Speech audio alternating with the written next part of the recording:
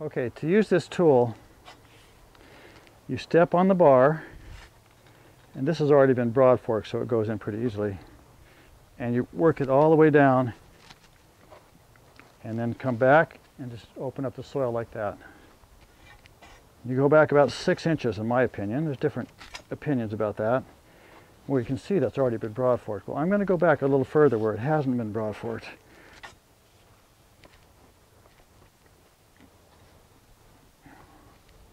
And that would be right here. So it doesn't go in as easily. You got to step on it. You got to work on it. And you can kind of break it open like that. Get up with both feet. When you get it in the ground a ways, work it down. Okay, we're down 12 inches. Right on the bars, right on the soil. And that's breaking open the soil like that. So, now if your ground is wet, this is getting a little dry for this. If your ground is wet, it'll go in easier. You can rock it back and forth. That helps break it open. And see, that didn't take too much effort.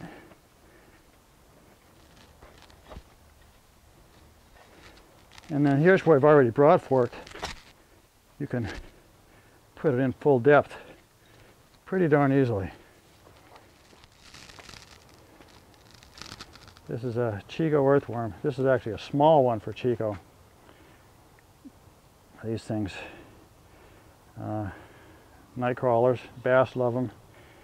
And it's the kind of thing that a rototiller would have chewed up, of course, and killed. We'll let it go back into the dirt. So you may be wondering, why bother with a broadfork? I think that the biggest answer is soil roots in the soil. To maximize the growth of your vegetables and fruit trees too, you want your ground to be opened up so air and water and nutrients can all be available to the roots. The broadfork opens up a compacted soil deeper than a rototiller. A rototiller goes down maybe 6 inches, 5 inches, 6 inches. And besides all the fossil fuel issues, this goes down 12 inches. And you can use a regular spading fork. It's about 7 or 8 inches wide, and the width on these tines is 18 inches. So we're looking at 2.5 times the width. And also we're looking at using body mechanics. You've got the ability to stand on this thing, which means you can use your weight to drive it in the ground. And you've got 2 handles. So when you pull back on it, like a spading fork, it's one handle. It often has a D handle, which I think is not that good of an idea. If I had a spading fork, I would want this type of handle. But I prefer having 2 handles like this. Now, when you're working up new ground, or working up your garden bed, whether it's new or not, I would spread my amendments before broadforking, because when you broadfork, you open up a crack and the amendments can filter down to the deeper levels. So if I had amendments on there, they would be mixed in just by the broadforking.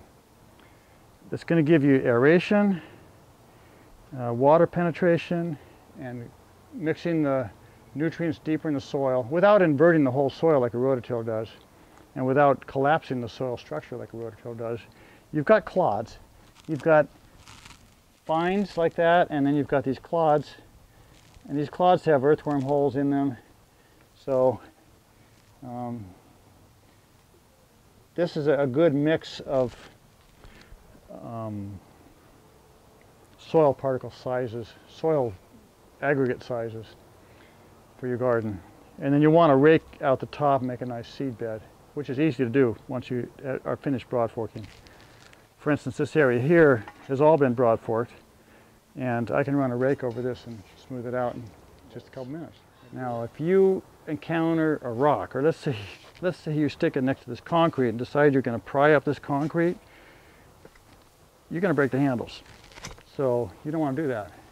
And if you have big, large rocks in your ground like this, those should be dug out. When you encounter one and you start torquing on the handles, and the handles are bending, which they will do. They won't just break, they'll bend first. Then you want to back off and find out what the obstacle is. If it's a pipe, if it's a big rock. But I think these things should do really well. The few that we've sold so far, people are very happy with, and I think we'll be seeing a lot of these spread around the country soon. I'm preparing a seed bed here.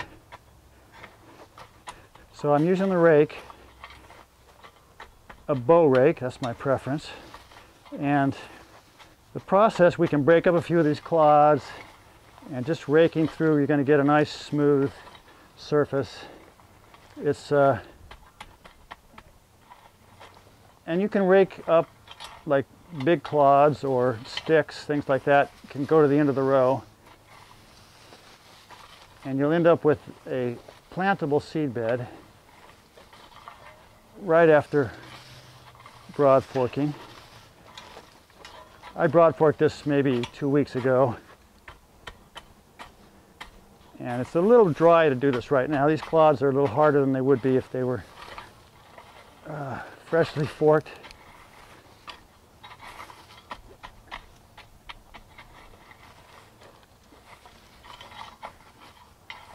So you can see it's pretty easy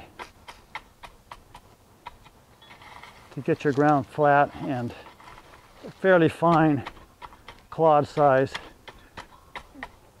where the seeds are going to go.